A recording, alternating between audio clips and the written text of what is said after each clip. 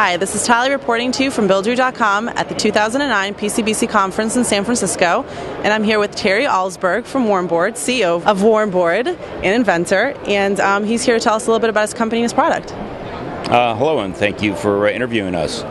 What would you like to know? Well, why don't you tell me a little bit about how you came up with the idea?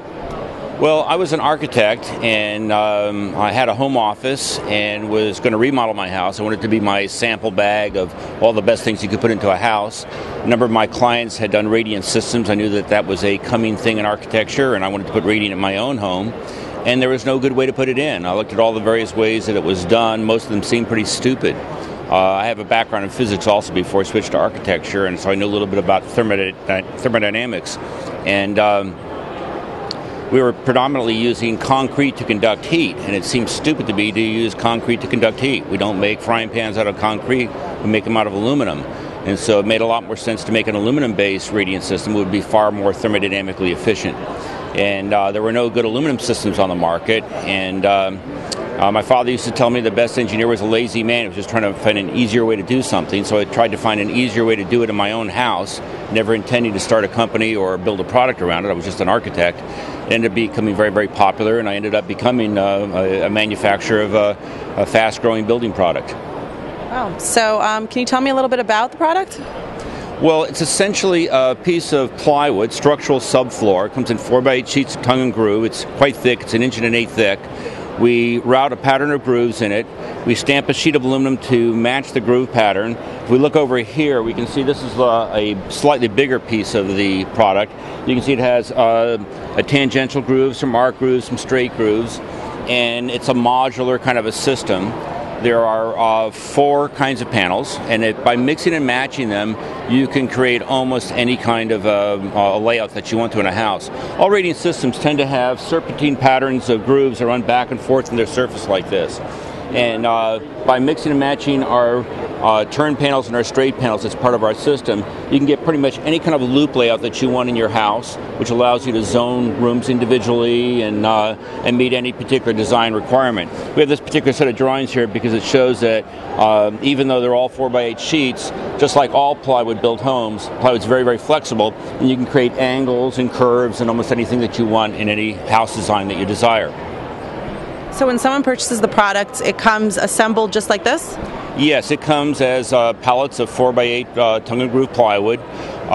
People often ask who knows how to install it. I tell them any carpenter that has a skill saw, a set of bags, and a nail gun already knows how to install it. It cuts with a skill saw, it nails with a nail gun.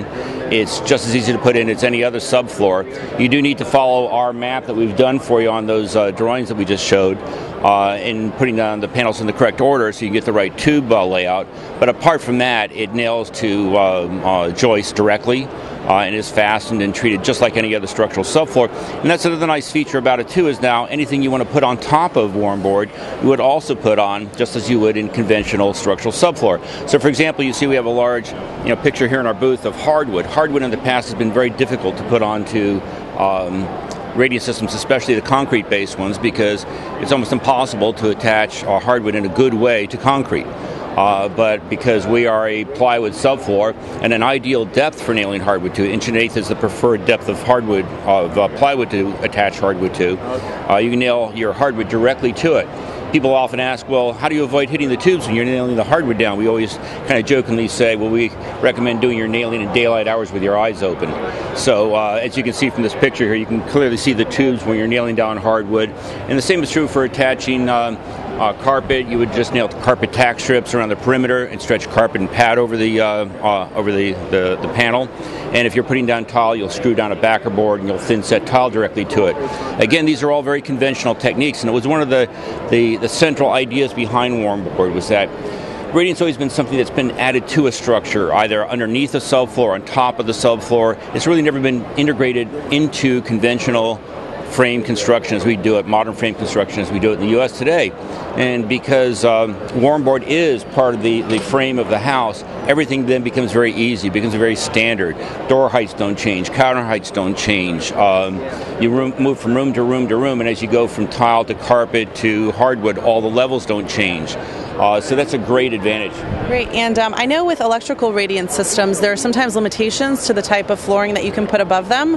Are there any limitations to the flooring that you can put above this? There are virtually none. Electric radiant systems there's two categories in our industry. There's really floor warming and floor heating.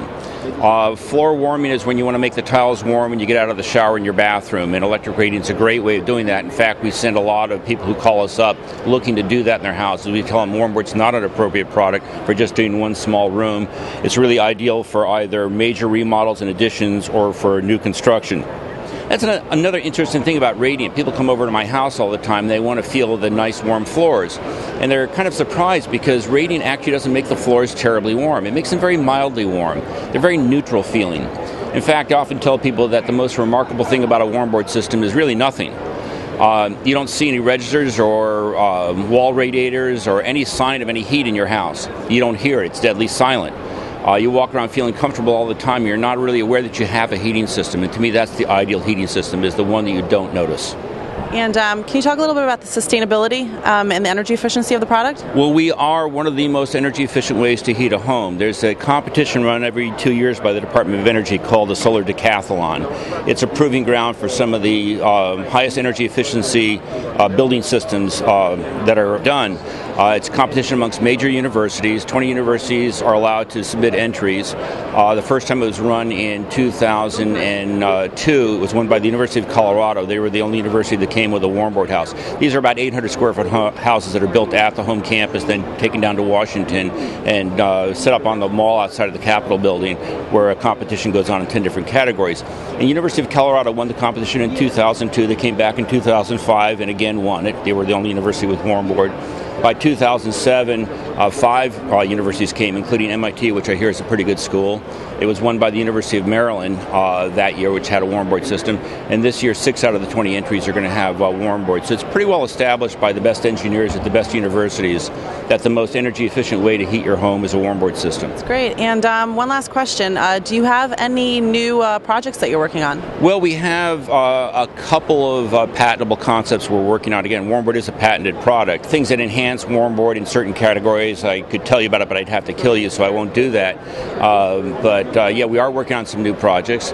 We have FSC plywood now available that you can buy for Warmboard. It's a little more expensive than the conventional Warmboard, but not much more expensive. And some people for whom FSC plywood is terribly important, we have that available now. Oh, and I forgot to ask you, where would someone go to get your product?